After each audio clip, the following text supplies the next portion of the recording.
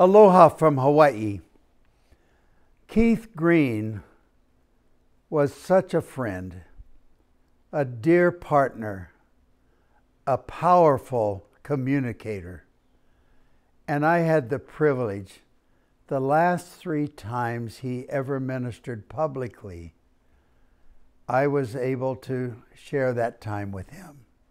He would sing and with all the exuberance that only Keith could do. And his messages were always powerful. And we were believing God for a release of young people that would be joining into mission service. And so it was an open air event up in Northern California, and many thousands were there. And then we came to San Fernando Valley in Southern California, had some kind of a horse racing place where they had a stadium and all, and we ministered there. What we didn't know was there was a professional photography team, and they actually took the whole thing and recorded it, videoed it. But the final night was in Long Beach City Auditorium. We had 5,000, I think it was, there, and the place was packed and more would like to have come. After that, Darlene and I went with Melody and Keith up near Ventura, where they had rented a cabin. And we had a night together there and then a day of prayer. So after we all woke up in our bedrooms and went out and had this time together, it's one that I will always remember all the rest of my life. And we prayed for 100,000 young people to be released into short-term missions. And we believed that God would do it.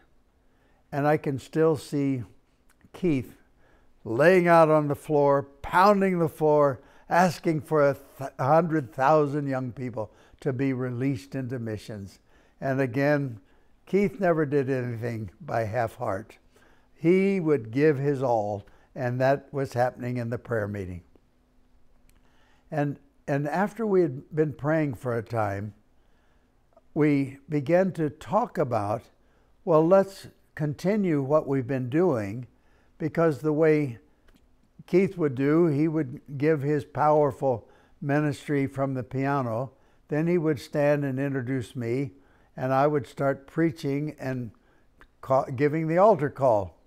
And so he said, we need to do this, only let's do it starting at the King Dome in Seattle. And we'll come down then to Portland, and then we begin to map it out into the U.S. Well, I went from that prayer meeting, I went out to Japan, and I was speaking in Okinawa a few days later, maybe 2 weeks, I've forgotten exactly. And I was preaching open air at like a park arrangement, and evangelistic. And when I stepped off of the stage and went to the back, they said, oh, you have this phone call. And it's about Keith Green. And I thought, what is this? And when I got the message, he had just been killed in a plane crash. And just very little information, but all I could hear was the verse, except a grain of wheat fall to the ground and die, it abides alone. And I heard that over and over in my spirit and into my mind. And so a few weeks later, Melody called me, and she said, we've been praying because someone gave us all the footage of the next to last meeting, the outdoor meeting, there in San Fernando Valley from the professional film team. And they said, we think God wants you to have it and you're to use it. And Melody said to me, he says, we think that God wants us to do what we prayed about. Only now we will do it as a memorial tour for Keith. And we'll start at the King Dome. Well, we went up to Seattle, and they'd done the preparation as they always did so well. And young people were coming by the busloads. And they filled up every seat at the King Dome. And they started to turn away buses, and one man stopped them. He turned out he was the commissioner for all the fire departments in the greater Seattle area. He said, I don't want any young person to miss this. And so he called on his firemen to come and for seating them in every aisle on the stairs. And then let the young people come and fill every inch of the King Dome. There was no walkways, there were nothing. And it was the largest crowd they had ever had in the King Dome because they had never done that before. But that night it was full.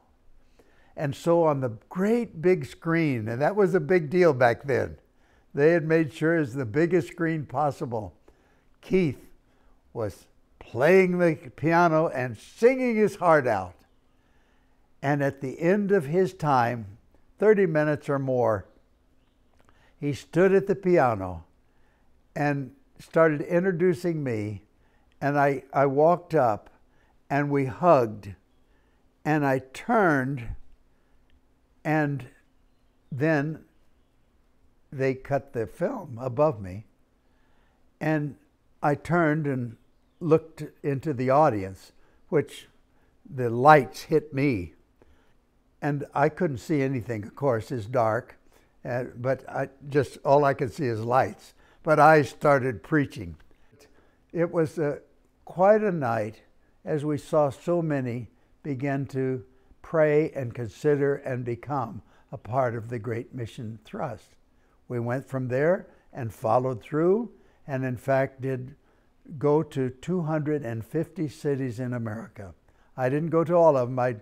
I'd put some of our other speakers in my place at times, but we went all over, filling auditoriums, filling exposition halls, and all of the rest.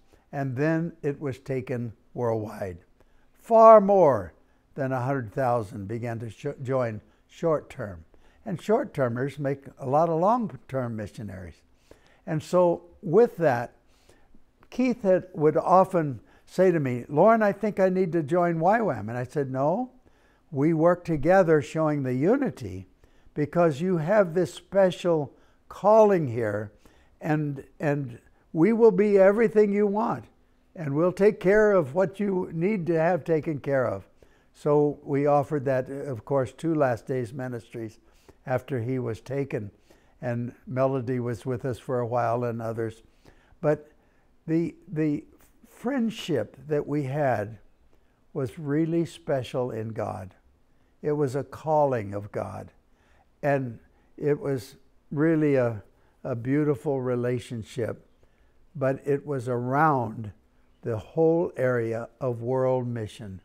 He had gone to be with one of our ships, our first ship actually, and it's called the Anastasis in Greece, and he'd caught the vision of the ship, and he was so desiring of seeing the Great Commission fulfilled.